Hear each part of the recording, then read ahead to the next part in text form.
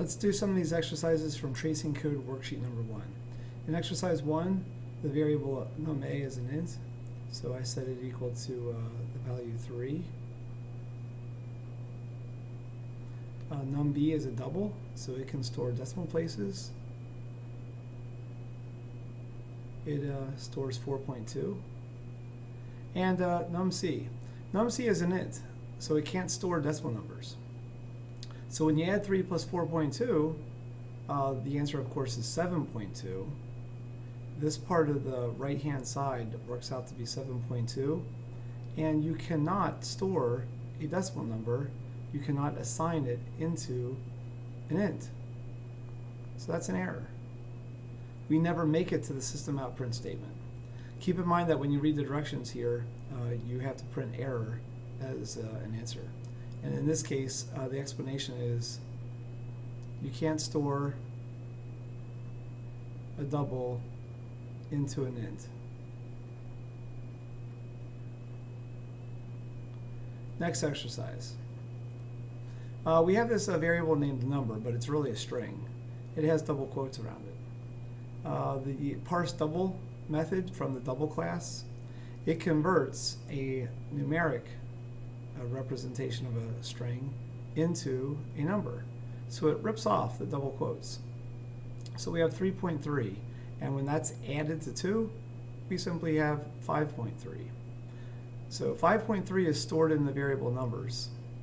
And on the system out print statement, 5.3 plus 0.4 yields 5.7. So the answer is 5.7. Number 3. It is legal to declare two variables in the same line of code. I don't like to do that because of my coding standards, but num1 is equal to 3 and num2 is equal to 2. Okay, sum. Sum is a double, so it can store decimal places, which isn't an issue here. So 3 plus 2 is simply 5, and 5 is the value stored in sum, so therefore 5 is the value that's printed by the println method. In the next statement, num4 is never initialized. It's not even initialized to the value 0. So that's an error. Num4 not initialized.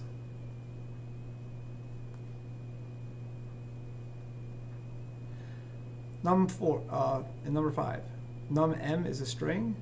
It's equal to 1,4 in double quotes, and num_n is 32 in double quotes. Notice I do not pronounce these as 14 or 32. But rather the string values 1,4 and 3,2. When Java executes the println argument, it works from left to right.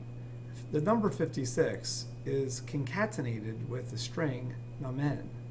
Because one of those two arguments or more is a string, Java treats the plus as the concatenation operator. So far we have 5, 6, 3, 2 in a set of double quotes.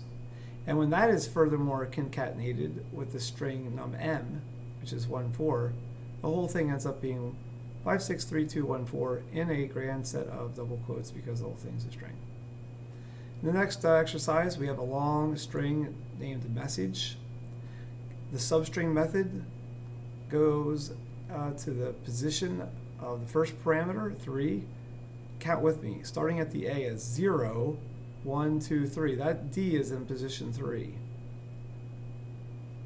And we go up through, but not including the element in position 4. Well, the E is in position 4, but because of the way substring works, we don't include the E. So the printed value is simply the letter D. The letter that's in position 3 of the string message. Next, it is legal to substring a string literal that's in double quotes.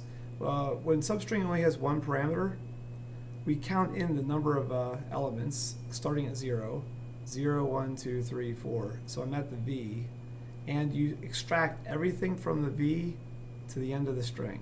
So the answer here is the strange word "buts," and I always wrap that in double quotes to show that that's a string.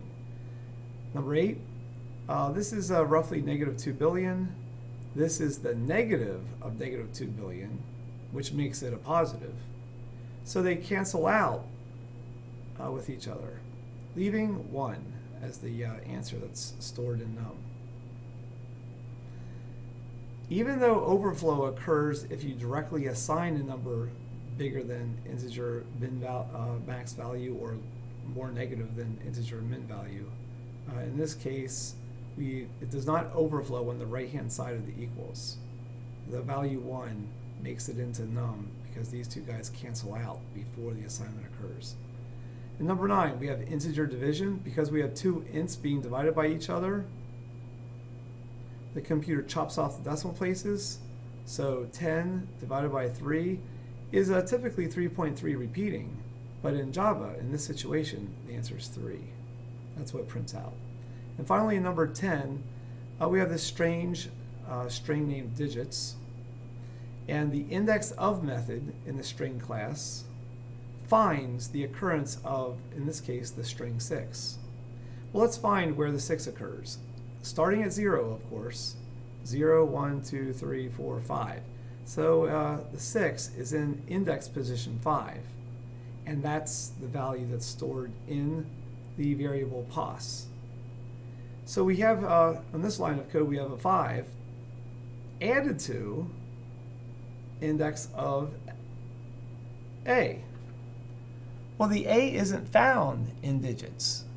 And when index of doesn't find what it's looking for, it returns a -1. Go read my lecture notes or read the string API in order to learn that the index of method returns a -1 in that situation. So 5 plus -1 is 4, which is printed out as an answer to exercise number 10.